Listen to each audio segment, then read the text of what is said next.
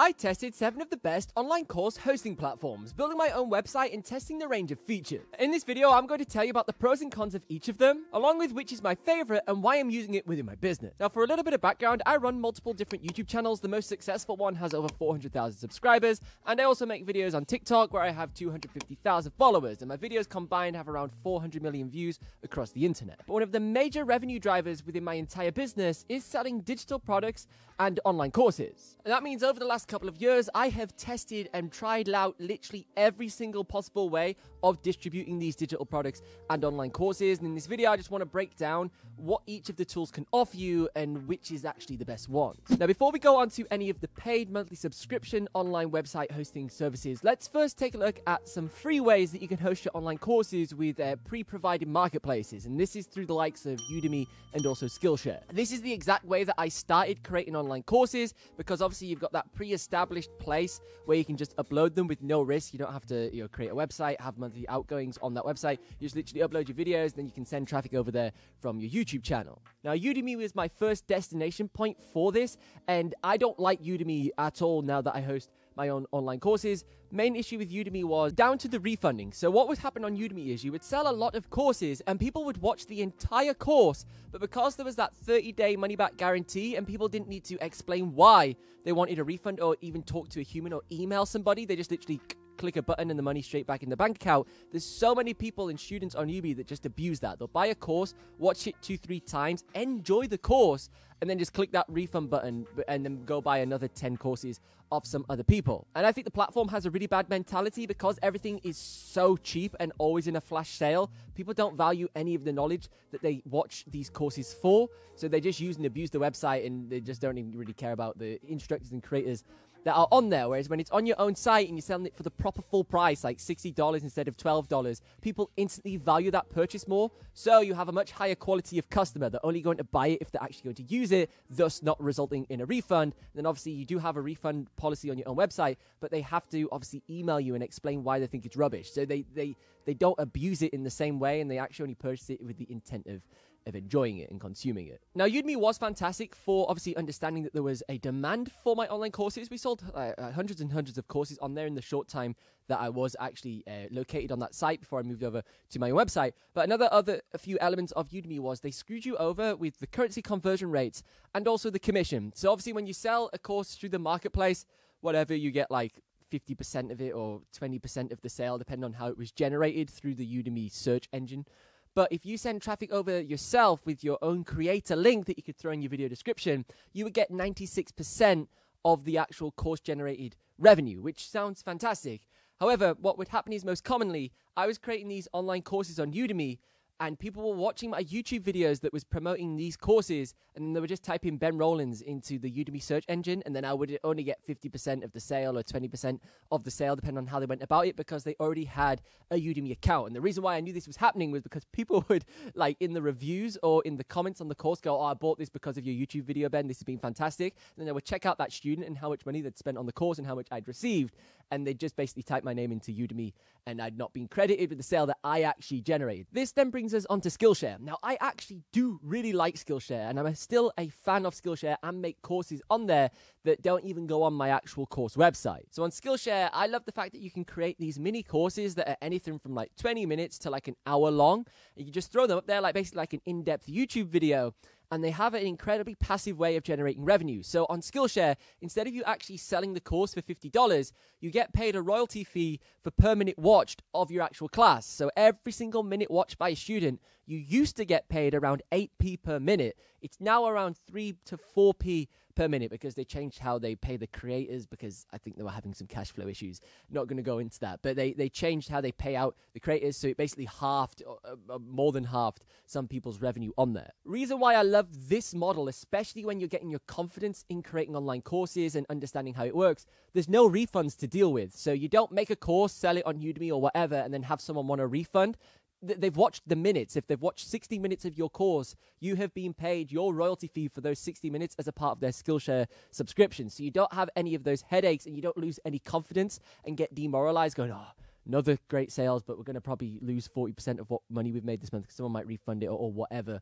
So you have all that stress taken away. You just get paid for how much value you bring to the platform. This now transitions us onto some of the paid plans when it comes to hosting your own online courses on your very own website. Now, I'm going to start off with the actual piece of software that I currently use that I've switched to, which is Kajabi. Now, Kajabi is a super powerful all-in-one tool that allows you to create a bespoke website that looks absolutely stunning that you can then sell your digital products through. You can have a private community on there, and you can also do coaching one-on-one. Now, Kajabi gets labeled as the most expensive option that I'm going to discuss in this video, but when you actually break it down, it's one of the cheapest, because on the top tier plan of Kajabi, which is just shy of $400 per month, that includes 4 websites that you can use. So you get 3 websites plus a partner website within that plan. And you can use all of these websites for different elements of your business. So I have multiple YouTube channels. I've got a music YouTube channel, tech YouTube channel, media YouTube channel, and then a gaming one as well. So and some other ones that I own that we're just launching at the process.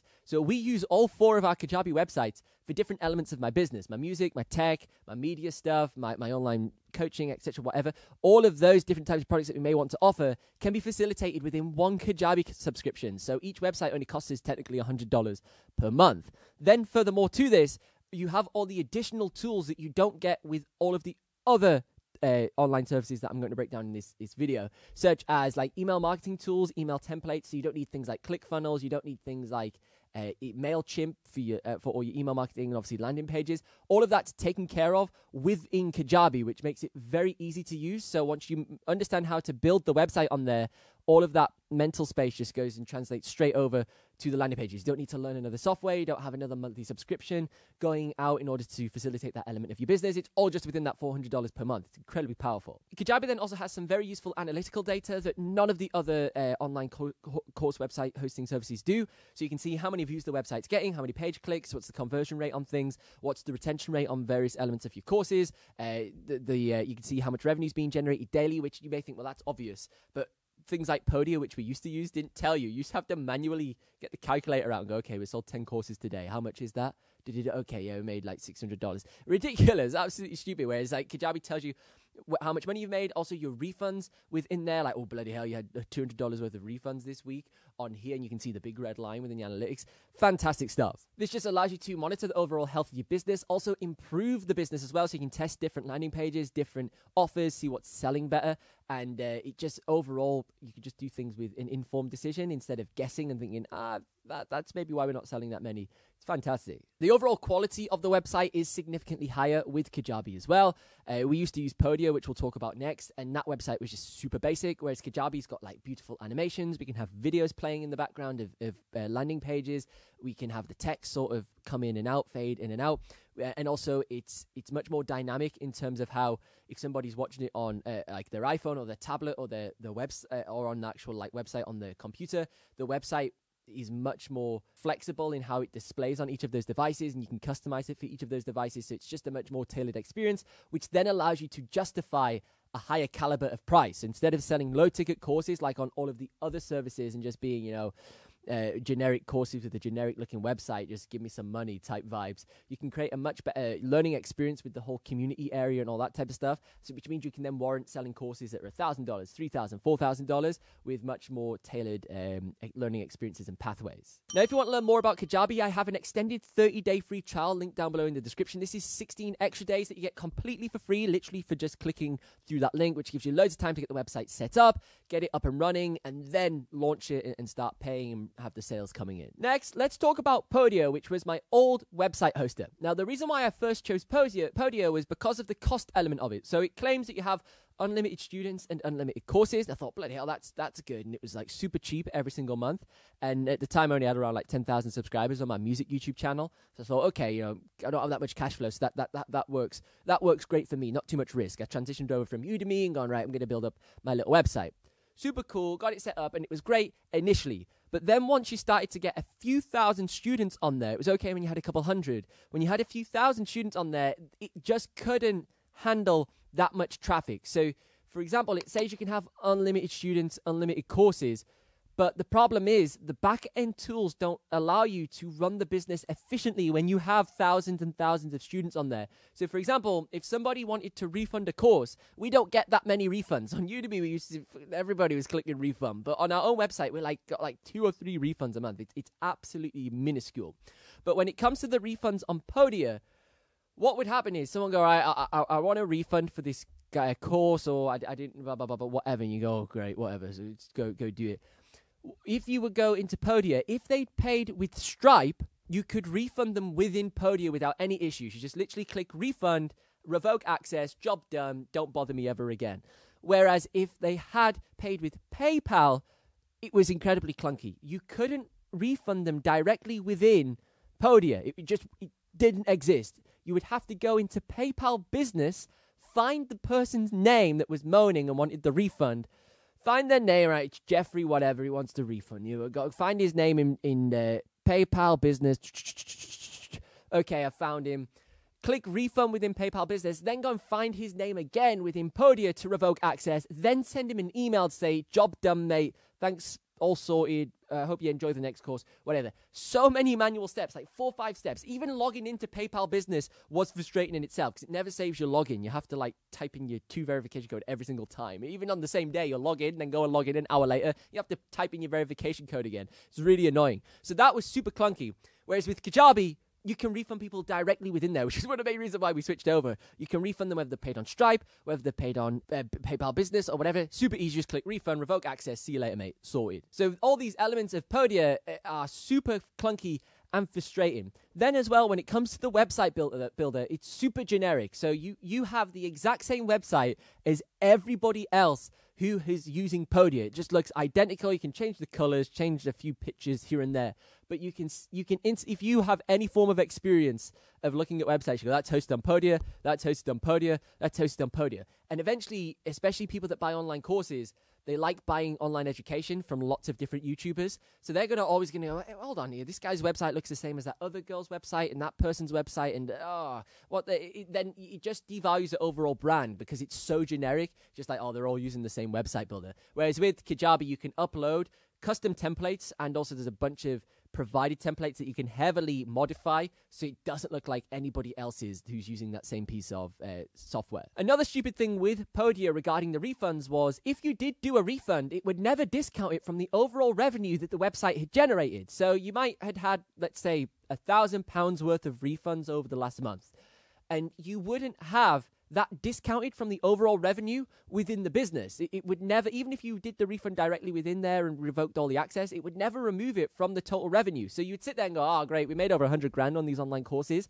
but actually you may have only made £76,000. You don't know because it never discounts it from the thing until your accountant then does your year ends and you go, oh bloody hell, I actually had £30,000 worth of refunds this year. Not very good. Whereas again, Kajabi, it's all real time. As soon as you do that refund, boom, straight in the analytics and go, crikey, there was $200 lost today on that person's course or whatever. So it's just all these things that are missing on there that are vital, especially when you have a huge amount of traffic coming through the site so you can monitor the health of the business. Next, let's talk about Thinkific. This was one that I almost used before Kajabi, but I hated the website builder. I couldn't get it to do anything that I wanted it to do without it wasting loads of my time, and then it's still not looking 100% correct. Now, I know a lot of other creators that are my friends that use Thinkific for their own courses, and I've actually purchased courses that are hosted on Thinkific, and I must admit, I'm a huge fan of the online course player on there. No way you actually sit and watch the course. That's absolutely fantastic. Like, it's a beautiful customer experience for the video player and clicking next and all that type of stuff. And you can customize it nicely and all that type of thing. But the area that I do not like is the actual purchasing of the online courses. So when you go on a website that's hosted on Thinkific and you're browsing around looking at all the different products, I don't like how you build that as the instructor. And then I don't think it looks very good on the other end. It doesn't have all of the animations and things that just make it look a little bit polished. It's like 80% of the way there, and then it's just missing a few elements where you're like, oh, it's all right, but it just hasn't got that finesse to it, and it is quite expensive per month. You expect the finesse to be there. And also, especially, it claims that it's like a drag and drop website builder, but it just doesn't operate that way. It still works within blocks and all that type of stuff. They did recently update it, and change a few things, which has refined it significantly. But when I fully tested it like a year or so ago, it just wasn't all it. Some benefits that it does have, though, over the likes of Kajabi is it's unlimited students and also unlimited courses. So this is fantastic, again, for the monthly subscription you pay, especially if you've got a lot of low-ticket offers like mini courses, things that you would usually maybe just throw on Skillshare. If you're selling little courses like that, like maybe you got like an arts YouTube channel, and it's like how to watercolor, and then how to watercolor a strawberry, and you got all these little mini classes showing them how to draw certain elements and paint certain things. That is useful to have, because obviously Kajabi has a restriction on how many products you can have per subscription plan. So the biggest subscription plans are 100 products. Then you can get something called Kajabi Access, which doubles everything. You get double the amount of students, double the amount of courses, and so on. Then you can negotiate custom things more likely down the road. But obviously, having unlimited things just reduces the overall stress that you are thinking about. You go, just throw that up, throw this up, throw that up, sell that, sell this, sell whatever. I do think Thinkific is a pretty decent option. They also have a free plan, which is like literally one course that you can sell. This course also has unlimited students and 0 transaction fees, so it's a fantastic way of just testing the waters without any risk whatsoever, much better than maybe throwing it on Udemy. Maybe you just got one course, you want to see what's happening on there. So that is a solid option and a little bit better than how Teachable do things. So now let's talk about Teachable. This used to be the one. This was like the market leader, I would say, one of the sort of first main tools when it came to making online courses on your own site. Now, Teachable isn't really a dedicated website builder. I would more describe it as a portal within your main site. So let's maybe say your main website's hosted on something like Squarespace or Wix or Shopify, but then you want to have this online education element to it. I would say Teachable is a great option for just using as that portal that people go over to, like, courses.benrollins.uk. So like a subdomain where that educational content is hosted in a more basically appropriate area that's made for that. Now, there is a free plan on Teachable, but unlike Thinkific, it does charge you transaction fees. So it charges you like $1 plus like 10%, which is quite a bit. It's a $100 course. You should be paying like $11 per sale, much less than Udemy. But it could quickly add up, especially if you're selling quite high ticket offers. Where you're like, bloody hell, 10%. That was $100 transaction fee that we just paid out. It could hit you hard. Now, this free plan lets you upload like one course. It can have unlimited students on all that type of stuff. Now, back in the day, Teachable used to charge transaction fees across all of their plans. Like, even if you had the highest tier plan, they would still be cheeky and charge you a transaction fee. And the reason why this was frustrating is because you already lose 3% on average of every sale to Stripe and PayPal because they have their transaction fees. Then you would lose furthermore another 3% to Teachable while you were also paying these guys a monthly subscription to host the site on there, which is partly the reason why I never used them, because that just irritated me. I was like, I'm already paying you guys. You don't deserve another 3%.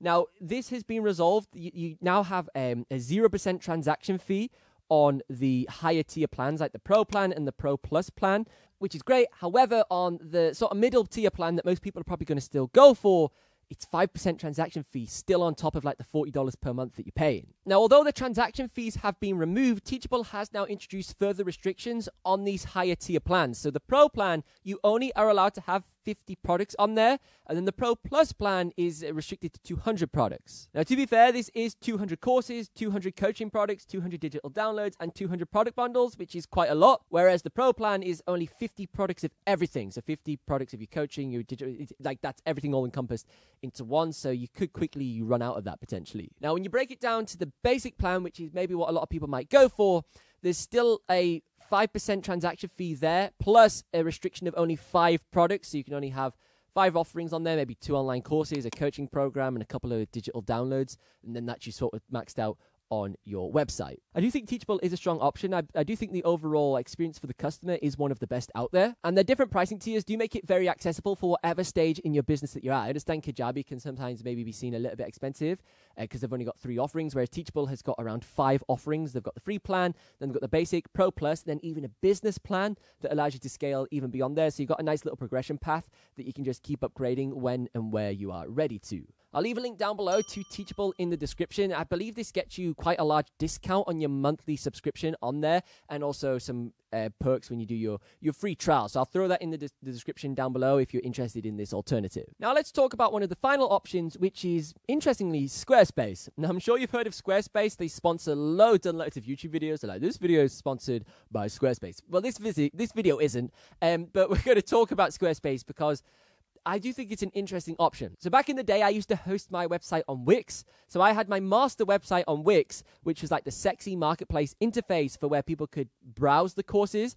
and then they would actually purchase and watch the course on Podia. So we'd sort of funnel that traffic over to Podia. A little bit like how you would use Teachable in the last example. You would use it as a portal for the learning environment. And Wix worked quite nicely for this, but it didn't have any form of dedicated online course hosting at the time when I was using it. Whereas Squarespace has recently introduced its own online course and digital products element to its website builder. Now, I quite like the look of how Wix websites are. One, the website builder is very easy to use. It's got a bunch of different templates that look all fantastic, and there's so many to choose from. Whereas some of these other online course websites, there's like 10, 15 templates to choose from. There's like hundreds of Squarespace templates that you can pick from. And then from there, you can now add basically paid walled areas, like walled gardens that have got a paywall behind them that allows people to enter a place where you have online courses, private videos, and so on. Now, there is a restriction. You can only have a total of 10 member areas on a single Squarespace website, which does limit its scalability. Yeah, we have 25 courses on my music website, so Squarespace just simply couldn't host our online courses for us. We need something like a Kajabi and those types of things that allows you to have more courses. But it works very well as an alternative to something like Patreon. So I see a lot of creators and YouTubers sending traffic over to Patreon, where they just lose loads and loads of their monthly revenue and subscription to Patreon's like transaction fees and what they take out of there. Plus, they don't even own the customers on Patreon. So it's not resolving any issues. The whole point of having a YouTube channel is to try and obviously get attention and whatever, but then to funnel that traffic off onto your own website where you own all the email addresses so you can contact them if anything ever happens to YouTube or your account gets leaked, you get hacked, you get cancelled or whatever. You can still have an element of your customer base that's super loyal that you can then rebuild from, and then through word of mouth you can move to another platform and do whatever you need to do. But with like a Patreon or a Discord, for example, you're funneling all of that traffic over to another platform that you don't own, or even at least own the customer data on there. And then you just have the exact same catch-22 issue. If you get cancelled and your Patreon gets banned because you upload content that was against T's and C's or whatever, then you just lose all of that monthly revenue and everything that you've built there, maybe over 2-3 years, and it was a waste of time. Whereas at least on a Squarespace, yes, you don't own the website builder, but you can export all them CSV files and all of the custom email addresses and keep them in a safe place. So you've got them there for when you require them, and you can create the same premise as a Patreon. So you can go there for exclusive content, behind the scenes, free downloads. Maybe you do live streams in there and people can join in. It's like a little area for your community, and it's a nice, cheap, and easy way to get that set up because of how easy Squarespace is to use. I'll leave a link down below for you to check out Squarespace. I believe, again, you get like an extended free trial with this link, I think off the top of my head. So I'll throw that down there if you're interested for obviously setting this up, because this is a completely different approach for the other ones. I wouldn't say it's a hardcore online course marketplace hoster, but it's a nice casual way to just bring in some subsidy revenue to help support what you do from your community. Now, if you want to learn more about Kajabi and everything that it can do and why I switched over from it, and also how it compares to its main competitor, which is Teachable, you should check out this video next, where I break down both of them in detail.